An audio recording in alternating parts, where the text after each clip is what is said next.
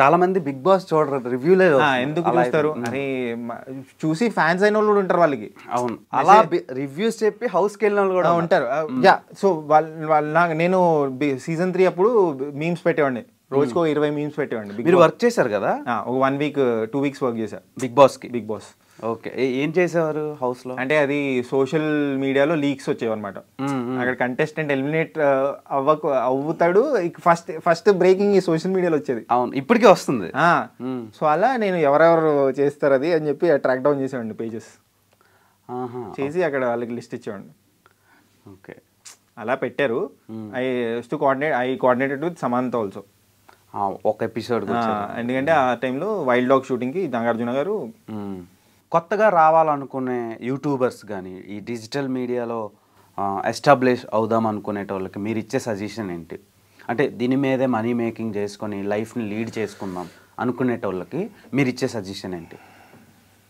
ఆ సజెషన్ ఏంటంటే, మీరు ఆల్రెడీ ఎగ్జిస్టింగ్ కాంటెంట్ క్రియేటర్స్ కానీ ఎవరైనా ఉంటారు కదా, వాళ్ళకంటే నేను కొత్తగా ఏం చేయగలుగుతాను.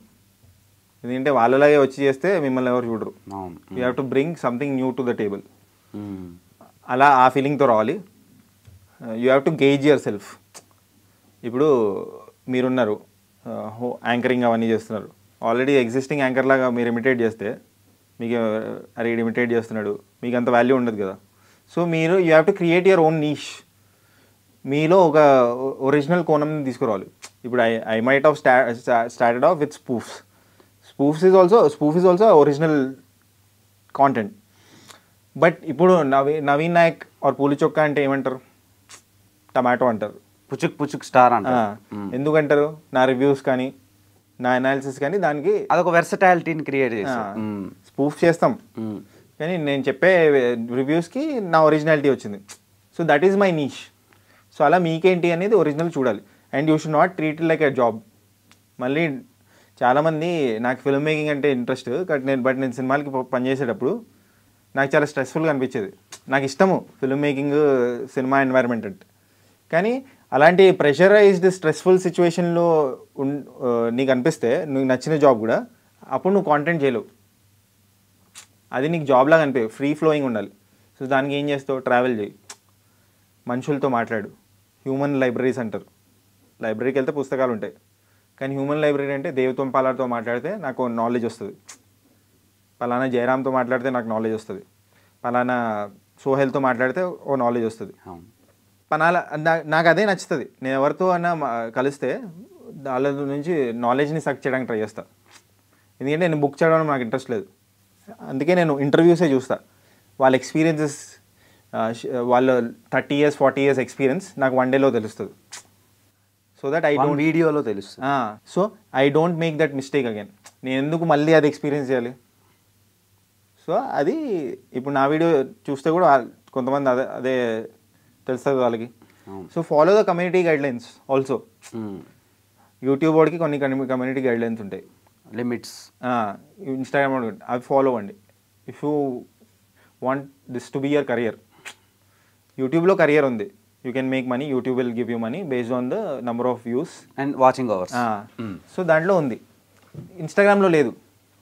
So make original content from the scratch. Original content అంటే నువ్వు ఏదో ఒకటి చెప్పు, నీ ఒపీనియన్, అదంతా వేరే ఇక్కడ చూసి చెప్తున్నావా నీ ఇష్టం. బట్ ఏంటంటే దాంట్లో నీ కాంటెంటే ఉండేటట్టు చూడు. ఏదో వేరే వాళ్ళ మ్యూజిక్ తీసుకొచ్చి, ఇప్పుడు iDream వాళ్ళే నా ఇనీషియల్గా తెలియకుండా నేను పెడితే iDream వాళ్ళు స్ట్రైక్ వేశారు. అలా చేయడం తప్పు కదా. నేను అదే అంటున్నా. అప్పుడు నాకు రైట్స్ ఉండవు దాని మీద. నాకేం ప్రాబ్లం లేదు, ఒప్పుకున్నా. నేను తీసా, డిలీట్ చేసా వీడియో. దానికి 1 crore వ్యూస్ ఉంటాయి. ఓకే ఆ వీడియోకి తీసా. సో నా కాంటెంట్ ఓనర్షిప్ లేనప్పుడు నీకు రైట్ ఉండదు. సో మొత్తం నీ కాంటెంట్ ఉండేటట్టు చూసుకో, ఒరిజినల్ కాంటెంట్ని క్రియేట్ చేయాలి. అప్పుడు నీకు మనీ నీకు నీ పేజ్, నీ ఛానల్ పోదు అనే నమ్మకం ఉంటుంది. ఇన్స్టాగ్రామ్లో కూడా అంతే. ఇన్స్టాగ్రామ్లో మనీ లేదు కానీ, but if you can build your page properly, ఫేస్తో నీకు మంచి డబ్బులు వస్తాయి, ప్రమోషన్స్ అవన్నీ చేయొచ్చు. కానీ ఇన్స్టాగ్రామ్ నుంచి రావు, డైరెక్ట్ మెటా నుంచి అయితే రావు కదా.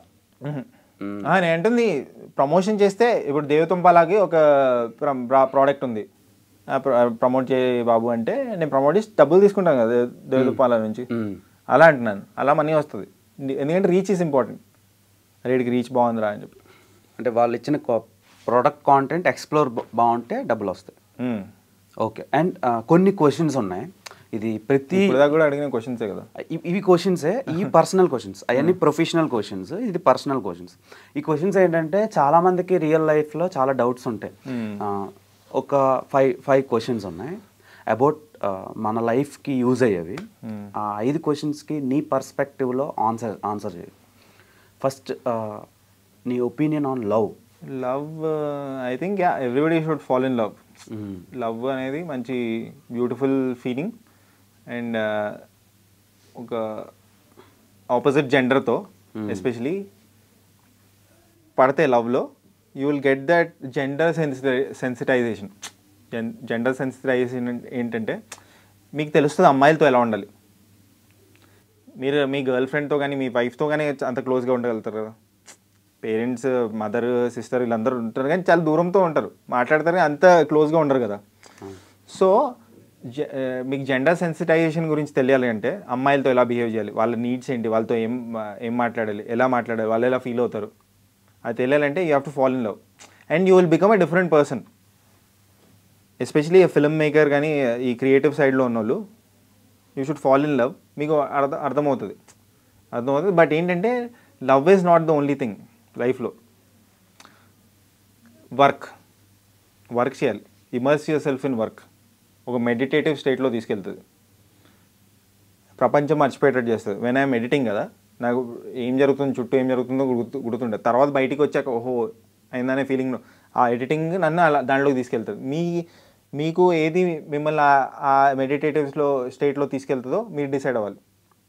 సో లవ్ అవన్నీ ఉండొచ్చు, but work is important. Okay. మీరు ఎప్పుడైనా లవ్లో పడడం జరిగిందా? లవ్లో పడతాను. పడ్డాను కూడా. Currently also I'm in love. Okay. ఎలా ఉంది ఆ ఫీల్? ఎలా ఉంది?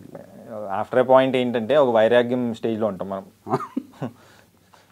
First love is always the, ఎందుకంటే ఏదైనా ఫస్ట్ టైం ఏదైనా జరిగినప్పుడే బాగుంటుంది. తర్వాత ఏంటంటే చాలా మెచ్యూరిటీ వచ్చేసిన తర్వాత పోతుంది అంతా. మెచ్యూర్ అయిపోతే గాన్, అంతేనా? ఫీల్ రాదు. ఎందుకంటే ఇప్పుడు ఒక సినిమా చూస్తాము, ఫస్ట్ టైం చూసినప్పుడు మంచిగా ఉంటుందా? ఎందుకంటే you don't know what exactly is going to happen. Second time నీకు ఆల్రెడీ తెలుసు కదా. అంటే I mean every partner is different, every అమ్మాయి ఇస్ డిఫరెంట్, కానీ you will predict certain things. కానీ కొన్ని సినిమాలు ఎన్నిసార్లు చూసినా బాగుంటుంది అనిపిస్తుంది. కొన్ని బాగుంటుంది అనిపిస్తుంది కానీ నేనైతే చూస్తాను, పాత సినిమాలు చూస్తాను కానీ వన్ టైం వాచ్ అంటే చాలా బ్యాడ్ ఫిలిం అనిపిస్తుంది. వన్ టైం వాచ్ అని రివ్యూలు ఇస్తుంటారు కదా. వన్ టైం వాచ్ ఏంది? ప్రతి సినిమా వన్ టైం వాచే, ఒకసారి చూస్తావు. అంటే మరీ అన్బేరబుల్ అంటే ఇప్పుడు చెప్పొచ్చు, కానీ వన్ టైం వాచ్ ఏంటి? ఇప్పుడు నేను సెకండ్ టైం ఏ సినిమా చూడను. అందరం మాక్సిమం చూసేది 95% వన్ టైం. మరి వన్ టైం వాచ్ ఏంది? అది కాంప్లిమెంటా తిడుతున్నట్టు అర్థం కాదు నాకు. ఓకే.